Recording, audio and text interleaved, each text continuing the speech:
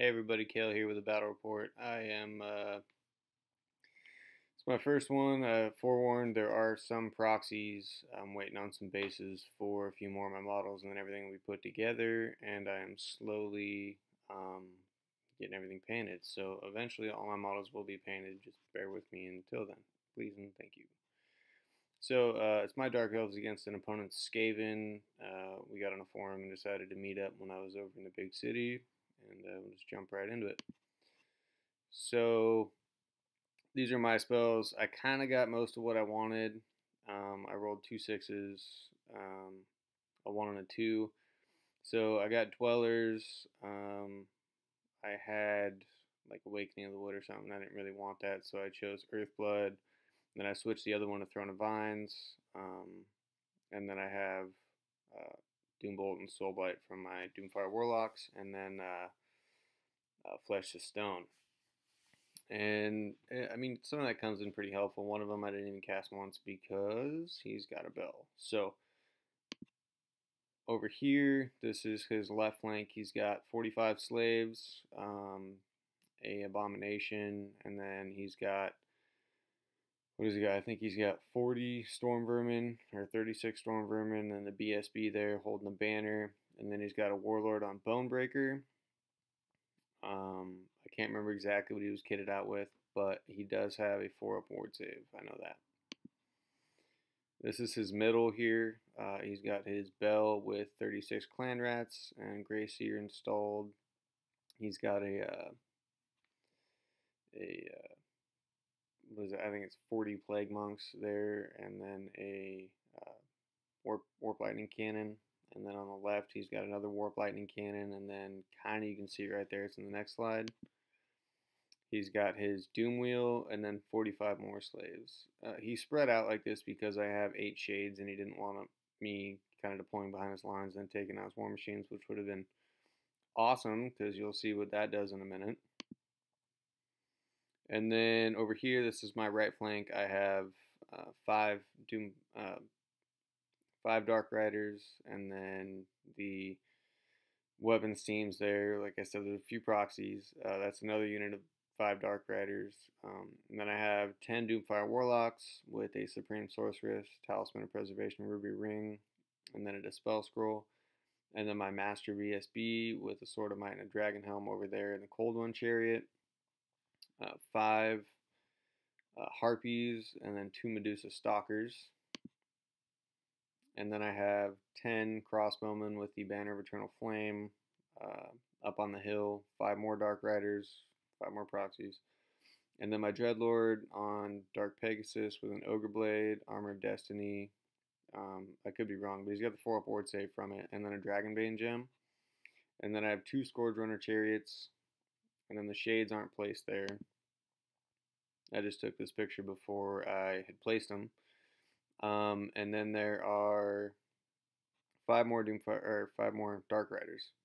And so that's pretty much all my deployment. In the next few slides, you'll see where I actually put my shades. And I literally have not gone first in 8 games, 8 including this one. So I don't go first.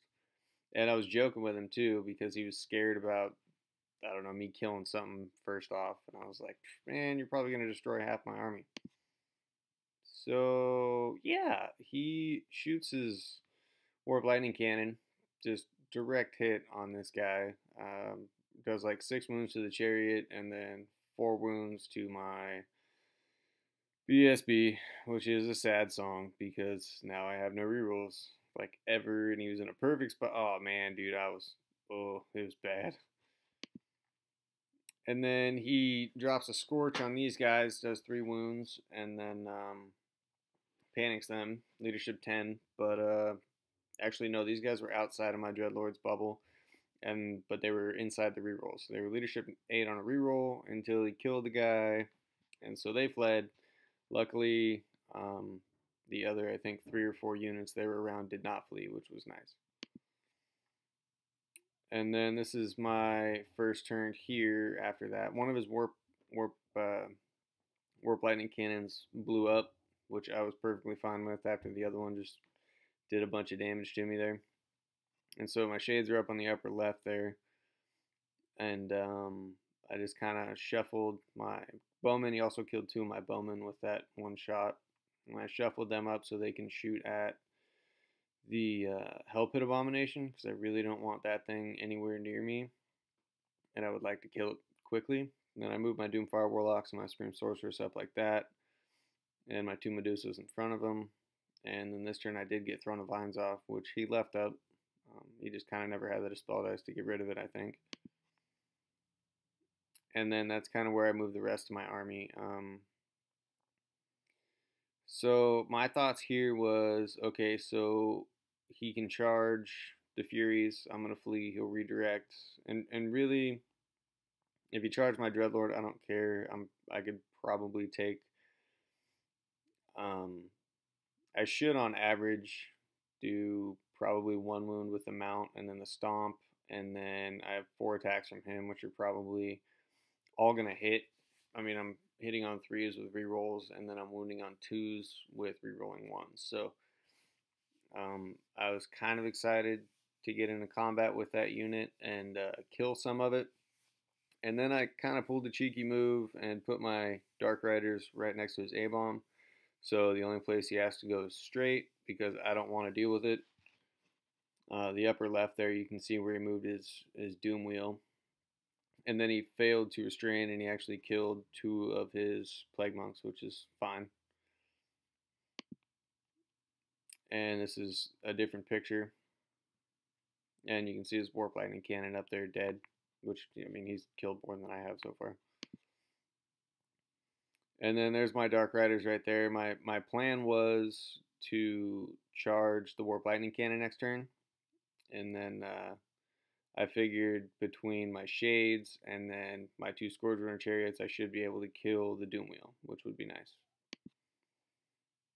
And then there's the picture of my left flank, his right. He just kind of...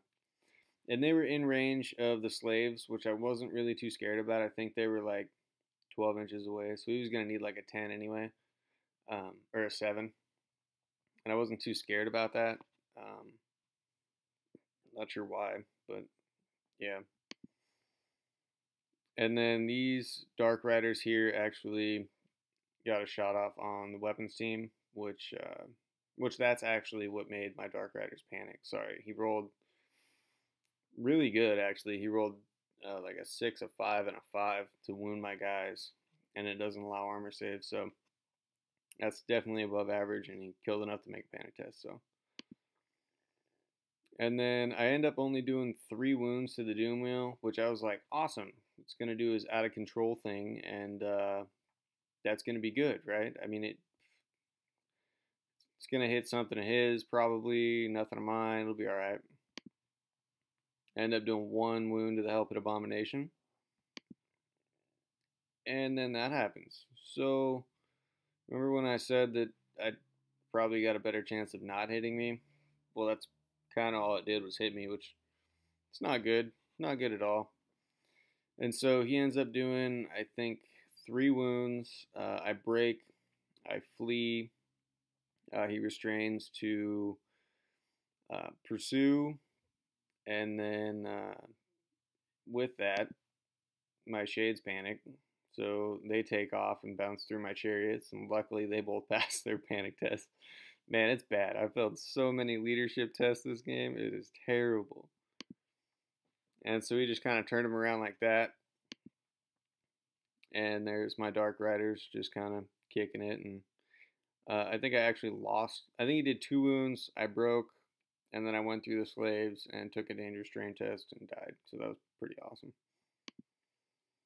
And here's part of Skaven 2. He moves his slaves, so if and when I rally, I'm pretty much stuck there and he can charge me. Or if I don't rally, he can charge me and just destroy me or push me off the board. And then there's his Doom Wheel kind of shooting up there. And everything just kind of backs up. With the A-Bomb, he's got to go straight forward. He backs up with his Warlords unit and his slaves, so I just can't kind of rush behind him. And then he gets Scorch off on my Dark Riders, which actually does 3 wounds to them, which is unfortunate. and then with what he did something to the harpies, and then that killed 2 of them, which made it to where actually no, he killed one of my Dark Riders, and then that made it to where the harpies were closer, and so it ended up doing wounds to them. And so there's that. So I decided to charge. I was like, okay, so I'm going to charge. I'm going to direct all my attacks against his BSB, and I'm going to kill him. And I was like, okay, I'll charge with my Dark Riders too, just for some more combat resonant banner. You know, I was like, that'll help. And I lost one to Dangerous Drain because he felt like hitting a tree was a good idea. And then you can see my Dark Rider unit there is smaller. And I finally kill this thing, which is awesome because I didn't really want to deal with that either. Should have been dead last turn, but it's all good.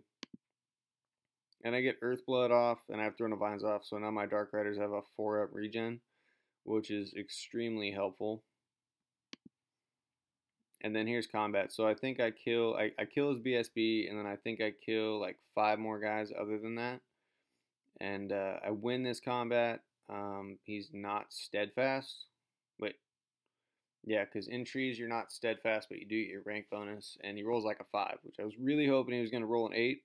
Because he doesn't have a reroll, and that would have been awesome. And in the very top there, you can see the bases for my Dark Riders. I put them that way because they'd run away from my Dark Rider unit in combat, straight through the rest of his stuff off the board. And it didn't work that way. So I think this is also, and then next turn I kill just a few more guys. And I didn't pull a cheeky move, which I was like, all right, I'm not gonna be a dick. I'm not gonna park my Dark Riders right next to your A-bomb. You know, I don't want you to just keep going forward. I don't want to be mean like that. And what does he do? He turns around and smashes into my Dreadlord. I was like, okay, I got a 1-up armor save and a 4-up ward. I should be fine. He literally kills me with impact hits. Just, oh man, it was bad.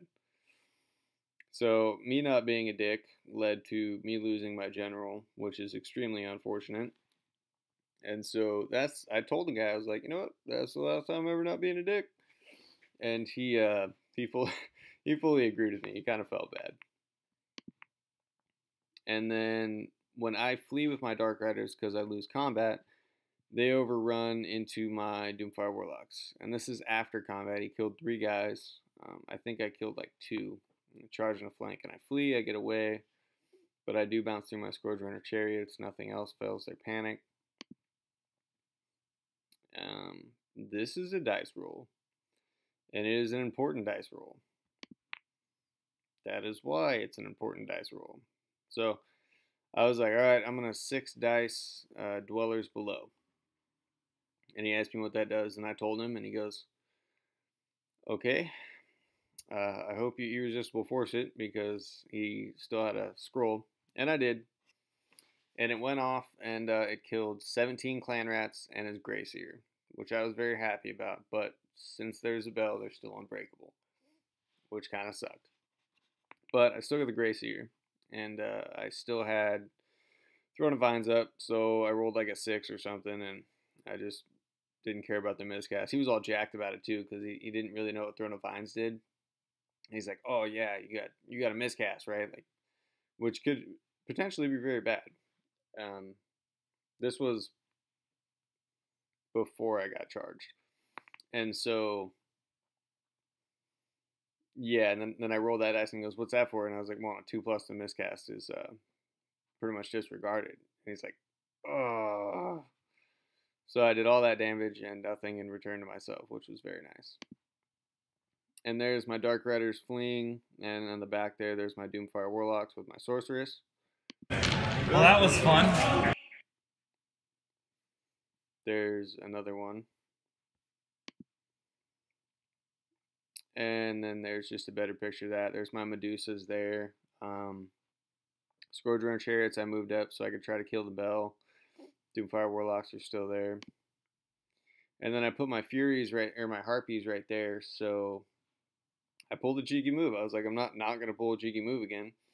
So I put him next to the A-bomb, and he had to go straight, and he went straight into his Clan Rat, or his Plague Priest, or plague monks and killed like 5 of them. So I was pretty happy about that, you know.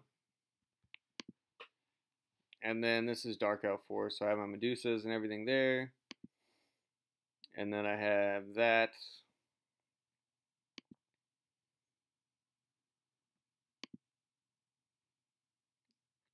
That's a roll for his bell, so we ended up getting Scorch off and Scorch one of my other units. There's my Doomfire Warlocks. And if you notice, there's something missing. The Doomfire Warlocks. They failed their leadership 9. Ran right off the board. It was very unfortunate.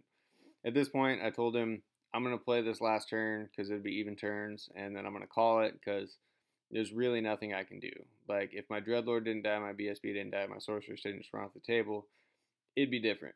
But at this point, I literally have 1 unit of Shades, a fleeing unit of Dark Riders, 2 Medusas that are leadership 2 by themselves, and then Scourge Runner Chariots, and I think like 3 other Dark Riders in 2 different units. So I was like, I'm going to call it after this turn.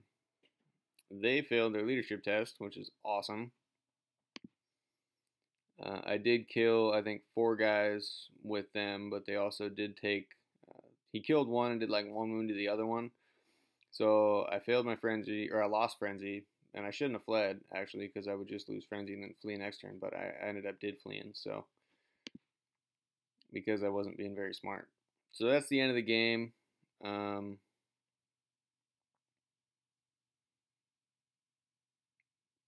missing a Scourge Runner Chariot, and I'm not exactly sure why, but that's okay. So there's the end of the game. Disregard the Sorceress on the left. He's still got a Warp Lightning Cannon, 45 slaves on the other side, 30 of his Plague Monks, the Bell, and half the Clan Rats unit, his Warlord, and the Storm Vermin, and 45 more slaves, and the A-Bomb. I have a Medusa, 5 Dark Shards there on the bottom left. I have a Scourge Runner Chariot, 8 Shades, a fleeing unit of Dark Riders, and then 1 Dark Rider up there on the right, and then 1 Dark Rider up there on the left. There's just another picture. There's another picture of the end of the game. There's those 5 poor guys. There's my Medusa running like she shouldn't be. And then that's the game. So I hope you enjoyed it. Like, subscribe, comment, let me know what you think. Like I said, please don't be too hard on me for not having any painted models. And the other guy, he just got back into it after like a 5-year hiatus. And I just kind of figured out exactly which army I'm going to play. So Doom Riders are getting painted. So thanks for watching. Hope you liked it. Hope you'll subscribe and then check out more of my battle reports. And let me know what you think on what I can do better. And I'll go from there. Thank you very much.